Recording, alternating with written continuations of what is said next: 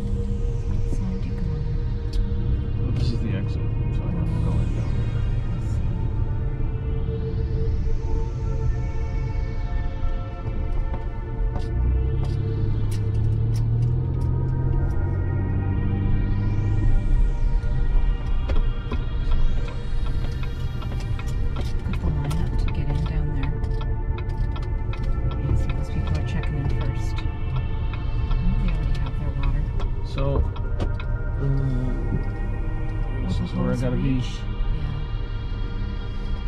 The holes won't reach if you go on the other side, right? Well, no.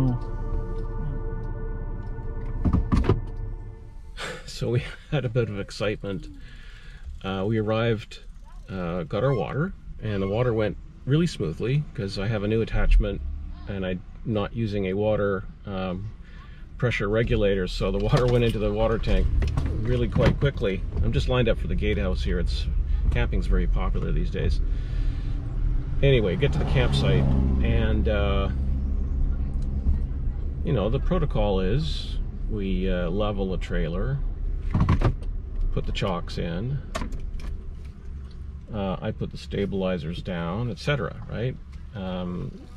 Now I got some new leveling blocks. They're just the Camco yellow squares. And when we got to the campsite, it was, we wanted just to come up on those blocks because it wasn't level, it was off by a few inches. So I put the blocks underneath the tires and just pulled the trailer on top of them. And that worked out really well. Then I started to raise the tongue so I could unhook it from the truck. And the whole trailer moved back off the blocks because I'd forgotten to put the chocks in, like a noob mistake.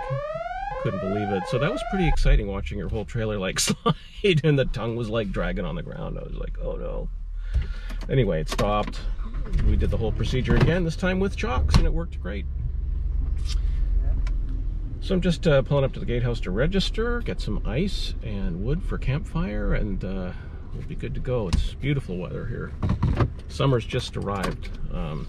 It's been kind of cool and wet even, and overcast up until, well, pretty much yesterday.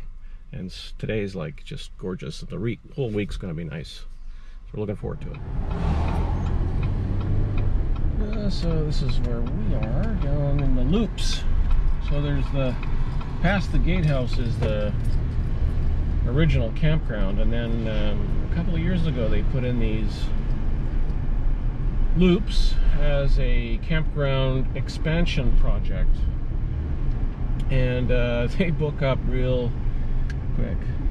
What's really nice about these, what I particularly enjoy, is that they're very close to the beach, whereas when you're in the older campsite, it's just a bit longer to get there, and you know, these are fine. So this is where we are, 225. I gotta go around this little one-way loop. Just absolutely gorgeous weather, and lots of people arriving. I heard the campground host say that she's been checking people in non-stop for an hour and a half. That's typically what happens, because check-in time's 1 o'clock. People will arrive. It's now just 2:30, so that's an hour and a half of people checking in. But all of these sites will be booked. Every single one. There won't be one empty site. These people are just a little late getting here, I think. The campground is camping is kind of what you do these days. RV sales have been through the roof. So yeah, this is the end of the loop. You can see what these rocks are, and just down there is the path to the beach. It's great. You get up in the morning, grab a coffee, walk down, see if the tide is out or in, watch the birds. Uh-oh.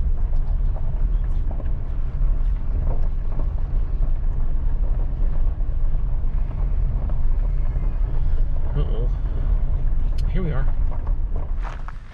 Okay, we can't do any more. We gotta go down and see the beach. We'll finish unpacking in a minute. Look at this trail.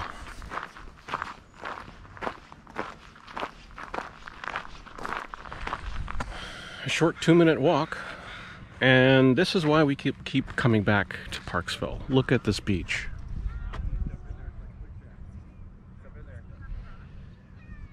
The tide is definitely out. I bet you'd have to walk 15 or 20 minutes to get to that water.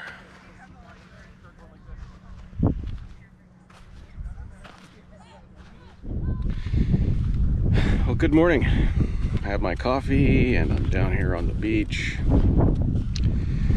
I went to sleep really early last night. I was just bagged for some reason.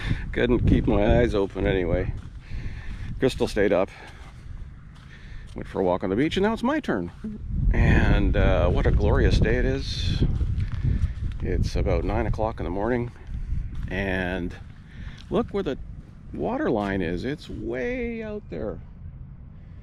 And that's really something special about Rathtrevor Provincial Park, and that's how long you can walk on the beach. It's just amazing, and it's great when the tide comes in, because you know it's very, very shallow, so the water is warmed by the heat from the sand, and it's just like bath water. And you can walk for, well, this is like just over a half a mile or a kilometer, and you're just up to your knees. So you know, it's great for kids, families. Lots of kids do skimboarding here in the puddles. Like, you see all kinds of little pockets here where you can throw your skimboard down and run on the beach and just jump on it. And there's people starting to populate the beach now. It's early yet, but they're starting to come out. And people will be building sandcastles. This is the sandcastle capital of Canada, I believe.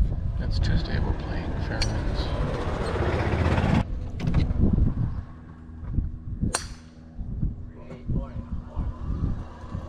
Nice hit.